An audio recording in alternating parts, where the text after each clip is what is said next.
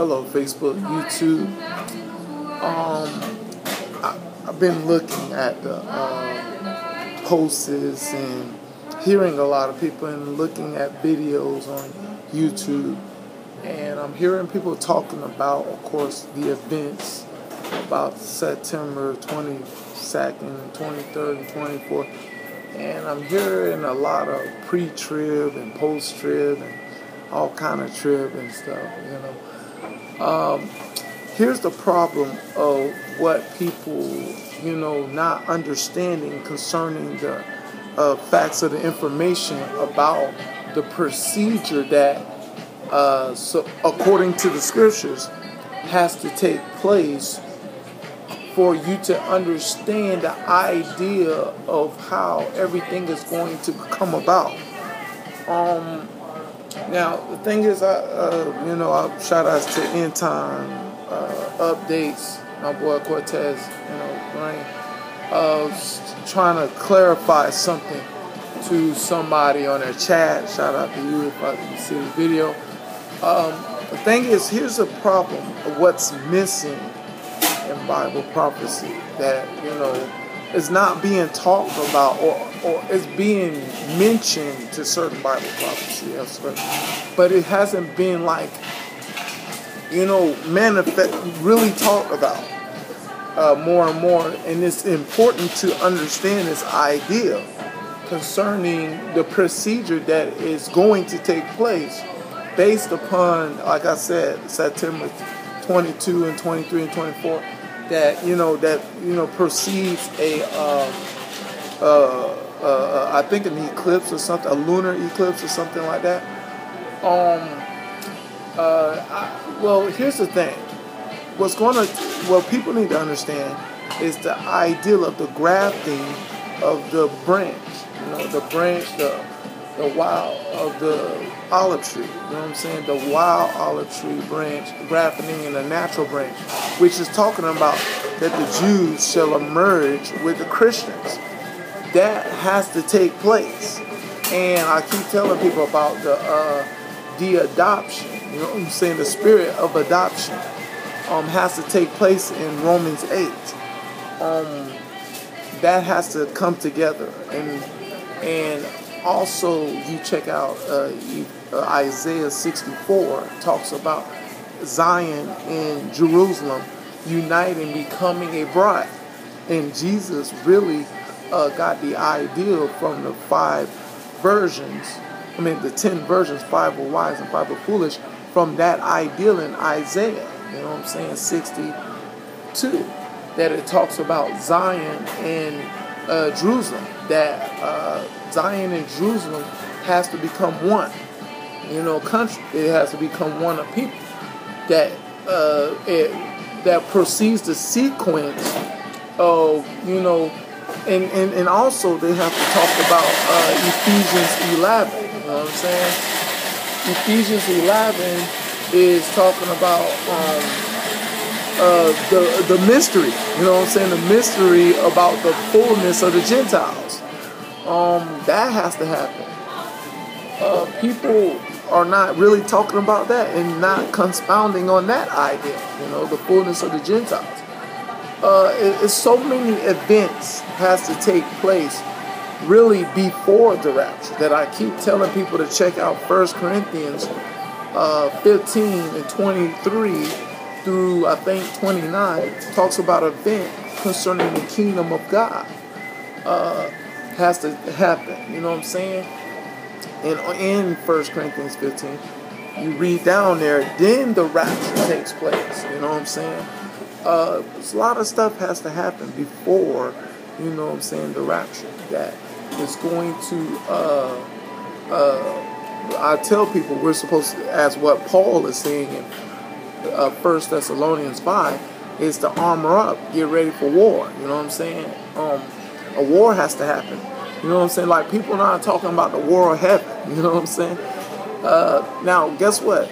The war of heaven is talked about by the Essenes. The people in the Dead Sea Scrolls. Talks about the sons of light and the sons of darkness. that has to take place. You know what I'm saying? The children, the sons of darkness, sons of light, that's talking about the angels fighting each other, as it's in Revelations 12, has to proceed. And what's really the key of understanding what's really going to take place is really, I tell people, is the woman giving birth, you know what I'm saying, to the man-child. You know what I'm saying? That has to take place.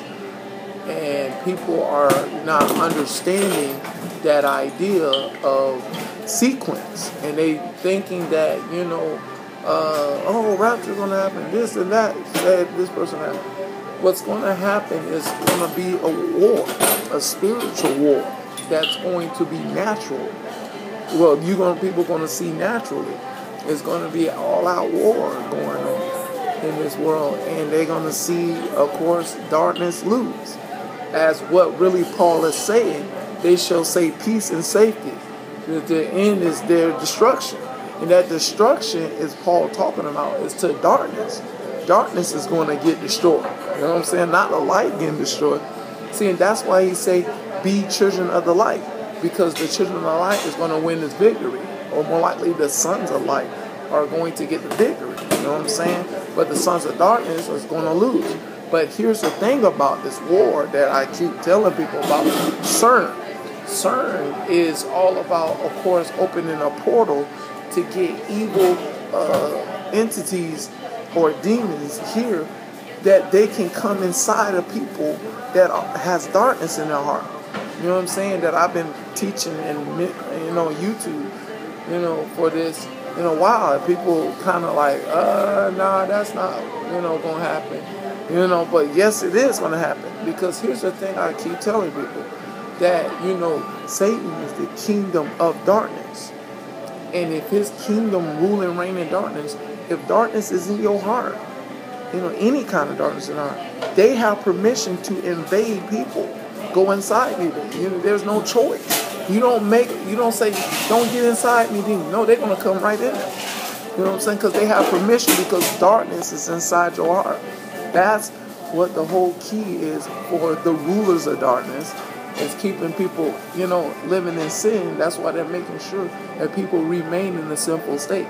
Not just to, to get them to hell, but to prepare them for, CERN and all these evil entities to come down. And they have room, just as Jesus was talking about in, Matthew 12, about the, that, one cast out the devil, and the devil couldn't find a place to say that, but now 7, he goes back inside the place that he was cast out, because it was empty and nothing was in there, and brought 7 more. That's the ideal of what's going to be going on concerning, but it's going to be going on in a major way. Words cannot describe, you know what I'm saying? And the thing is, that's why I'm, promoting the kingdom of God. It's time to seek the kingdom of God and his righteousness, you know what I'm saying? And that's what should be the agenda. That's what I'm telling people about the agenda. That these evil, forces are going to come, and they're going to hunt people. They're going to be literally hunting. You're going to be in a super duper scary movie. It's going to be scary movie-ish. You know what I'm saying? And you're not realizing, and because here's the thing, y'all don't respect darkness. People don't respect darkness. People don't respect what Jesus is saying. You know what I'm saying? Concerning the days of Noah. They think, no, man, this is real. This is going to be ridiculous. And of course, the Nephilim is coming. That's going to be straight out the movies. You know what I'm saying? Where you're going to be seeing these, some of them winged, some of them just monsters, some of them, crazy. It's going to be in a movie, like a movie. I did videos of this, and hey, it's coming. This is it. This is crazy. But it's not going to be pretty much what the ideal rapture. It's like, that's not going to be the rapture ideal. But it's going to, whatever these events is going to happen, it's going to proceed to the rapture. Now you say, well, man, you don't know what you're talking about. Look, study 1 Corinthians 15 and 23. It says, but here's the thing. It says that, there's going to be an event that's going to get the church in order. Because the church is going to be in correction. It's going to get judgment, or more likely correction. And it's going to get the church in order. And then when the church get in order, it's going to be, the kingdom of God is going to be established when the church get in order. And when they get in order, they're going to attack the kingdom of darkness. And in the attack of the kingdom of darkness, they're going to rule and reign for a good while. And then all of a sudden, then the rapture is going to take place. And then all of a sudden, the Antichrist takes over. You know what I'm saying?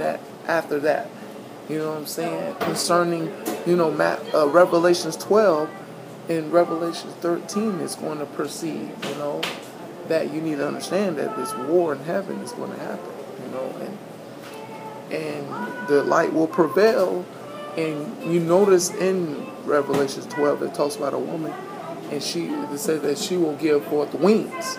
And wings, more likely, I tell people that woman that when I put on wings is the bride of Christ. You know what I'm saying? That's the bride of Christ. Zion, that's Zion. Zion is the bride of Christ.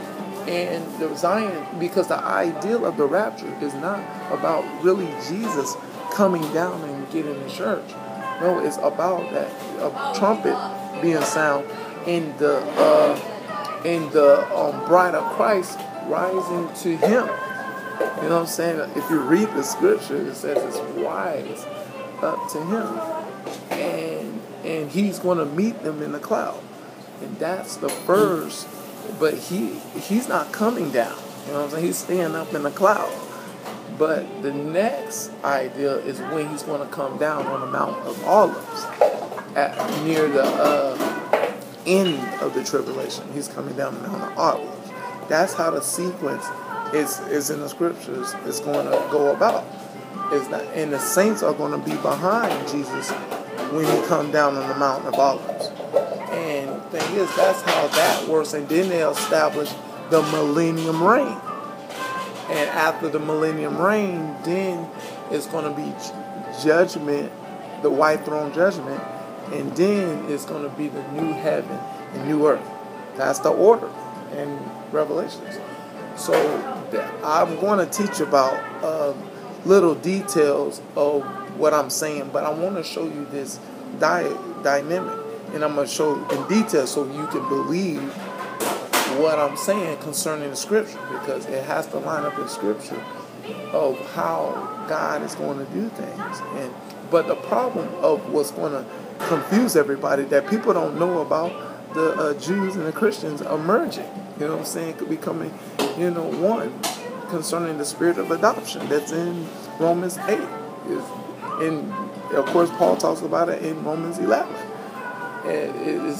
And if you study Acts, at the end of Acts 28, I think, Paul was talking about, and warning the Jewish people before, I guess, his end of his death, about, that idea that the emergence of the Jews and Christians are going to occur in the future. You know what I'm saying? That we need to understand that is going to facilitate the divine plan of God, so that we can understand it and go about doing it. All right, but that's the message. I'm going to get more videos to be more detailed in certain things about the scriptures. I wish I could put all the scriptures on here and show you the parallel scriptures, because it's all lined up in the Word of God. You know what I'm saying? What I'm telling you. I mean, I know you may not believe me, but I'm going to one day show you and all scriptures, put the scriptures all together to show you this procedure. But that's the topic of the message. I hope this can make certain kind of sense for certain people and be ready for, the emergence of the Jews and Christians coming together. That's the message. To God be the glory here forever, ever. In Jesus' name, amen.